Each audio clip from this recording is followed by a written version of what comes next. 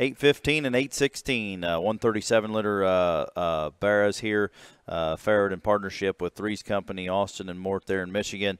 Their pedigree reads sired by Young Love, which Young Love's probably our heaviest used sire here in the past couple years in terms of just making good pigs that feed and extremely predictable. Mother's a first-time gilt safe word. The blonde showed there would have been a year ago.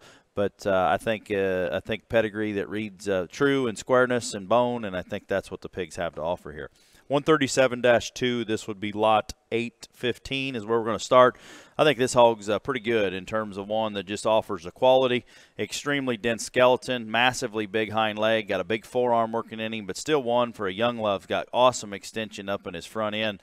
Proportions are good, shape's good, body shape. I think that hog is going to be one that lasts a good while, be that lighter weight there, early October, get into that November setting and be awfully competitive. If he needs to stretch and go a little bit longer, that's the type and kind that will do that, and he'll be even more massive and so dense in his skeleton the longer he waits to show, and I think that hog will be good kind of regardless when you show him. Looks like the young love in terms of feet and legs with a little more extension and look up in his front end.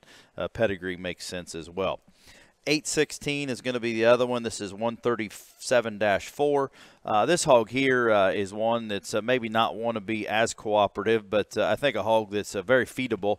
A little greener in his muscle pattern compared to his litter mate, but flexible and square, got good pastern set. A hog that's still going to have a great amount of density to skeleton, but another one good in his head and neck, and I think got a little more stretch in him.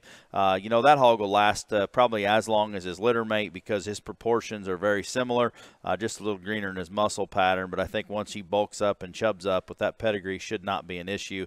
Good looking, balanced kind of a hog on the side with a very predictable, looks like an easy feeding kind of a look.